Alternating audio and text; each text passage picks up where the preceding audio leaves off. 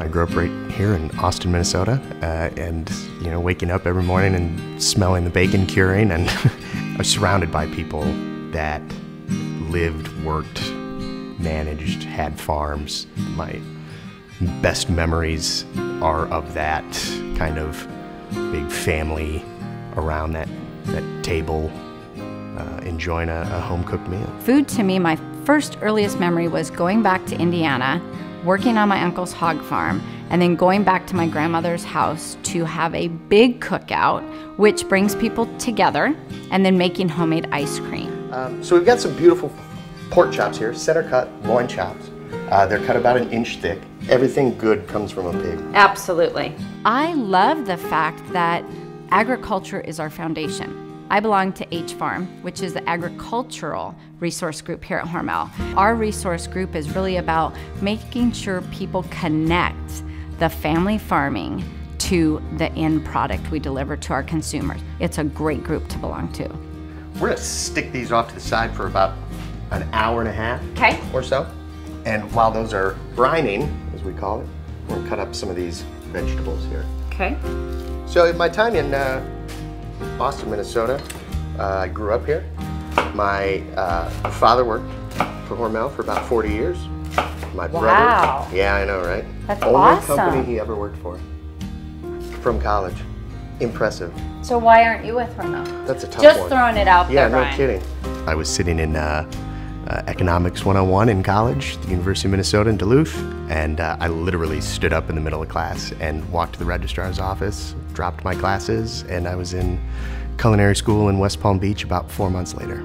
Got under a great chef initially, tucked me under his wing, kind of showed me not just the cooking side, but also the financial side and the business aspect of it. It happened really, really fast after that. I mean, it was one job to the next job, and the next thing you know, I'm in Beijing at the Olympics or at the Masters, and that's that pausing moment where you stop and go, what? How did I do that? So mushrooms, everything we're gonna cut up, we want it to be small. We're really kind of using that spinach as kind of it's kind of the binder for all these mushrooms and little bits. And it wraps around it and holds it all together with the cheese that we're gonna put in there. Okay, you make it look a lot easier than I do. Well, maybe. But I guess that's why you're the chef, right? Yeah, yes. I'm certainly not in HR. You do it. Hey, you know what though? Tell me. HR is awesome. Yeah, I agree. Because you get to work with people. I'm inspired every day when I wake up, and I can make an impact on somebody else because I want to leave a footprint, right? My footprint is with people. What we're doing here next is taking some of this Wisconsin cheese. This is actually Fontina. Okay. And we're gonna grate this up, a cup or so in there. Do you use any cheese in this recipe, or is this the go-to? It depends on what you use for a reducer. I've got sherry wine here. Sherry or a port go really well with Fontina. There's nothing to say you can't use an IPA and cheddar. You get all this in here. That'll go into a pan. Beautiful. So we've got a preheated pan here. Okay. We're gonna add the butter. Some butter. We don't want to burn the butter, but so what's the trick? Because I always burn butter. You can add a little bit of oil to it, and it'll raise the smoke point. Okay. So I'm a mom now. I'm in that era of my life. Yeah. The only time I know what my kids are doing is dinner. People are brought together by food. That's where we share and catch up. We become so busy these days. I know as a mother, I depend on that family dinner to figure out what my family's doing because we're all going so many different directions. And it just feels like home. So this looks great. We're gonna add a little bit of seasoning. It smells so good. Looks beautiful, right? Yeah. What is the distinct smell that I'm smelling, Brian? So we have a lot in. Yeah, shallots are great. They've got a pretty potent onion flavor, but what's happening here is all the mushrooms, all the liquids cooking out of the mushrooms, and it's absorbing all of that flavor. Now we're gonna add the wine. Oh, so may I hand that to you? I wish you'd just pour it in there. I would love that. Absolutely. All in one spot, or can I be creative? You do you. So this looks beautiful. This is exactly where we want it. Okay. There's just a little bit of liquid left in there. Take this over there, add the cheese to it, and stuff some pork chops. All right. So it's about done now. Okay. Things have sauteed. See just a little bit of a little bit of moisture through there. You know, I think for so many people, cooking and food and things, you know, like we're doing today, it's just tied to family. It is. And friends and the camaraderie and the social aspect of it. So we've cut these little pockets into these pork chops. That's obviously going to house some of the stuffing. We're going to add some of this. Okay, so you add it right to that? I add it right in there. Kind of holds it all together. Now, is there a trick not to overstuff? Yeah, you want to be able to purse it closed. Okay. Because what we're going to do is we're going to skewer that. Okay. To hold it closed. When you cook these, that pork is going to try and open up a little bit as the moisture comes out. These will not take long at all because you're basically adding that stuffing in the middle, so it's no longer that great big thick pork chop. It's two smaller ones that are sort of held together. So I'm going to take the skewer and it's going to go just like this, right through. So kind of like a taco? Yep. Exactly.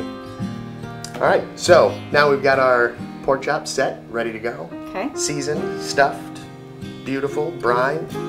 We're going to take them over to the stovetop and put a nice sear on them. Nice. Right? All right, so that goes on nice and sizzly. You want to get the other one in there?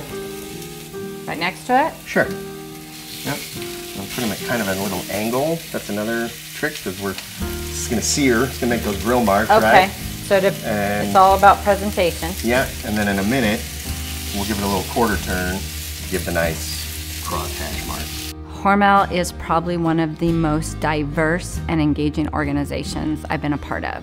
Being part of helping to feed the world, I believe, brings passion. When I think of being within a human resource function, I don't think I'd be as passionate creating widgets as I do creating a meal-inspired cuisine for somebody to sit down and build memories with their families at home. So you just want a light sear. Yep. Boy, they're beautiful. Look at the long crisscross. enough to hatch marks. And these are just going to go right into the oven, really not much longer than a couple minutes. Okay. Now we're just finishing. Awesome. And how long are they in there? Maybe 4 or 5 minutes max. That's it? Yeah, because we want them nice medium, well, not overcooked. Okay. Perfect. My name is Morgan Kaur.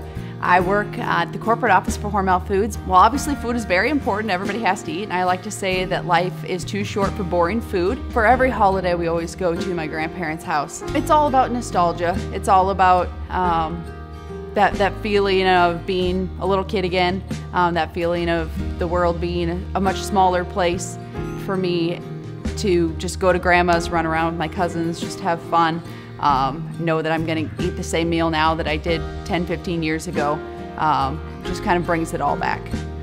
My name is Alan Meyergerd, and I am the Product Manufacturing Manager of Fresh and Value-Added Pork.